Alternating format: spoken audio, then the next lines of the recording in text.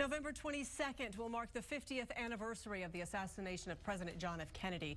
Today, a special symbol of that dark day was on display for the media. It's the shirt and suit worn by Texas Governor John Connally.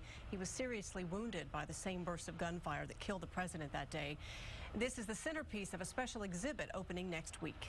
So it's a great opportunity for the public to get a very up-close look at some serious, important evidence in the investigation to the assassination of President Kennedy. That display will open on October the 22nd at the Texas State Library in downtown Austin.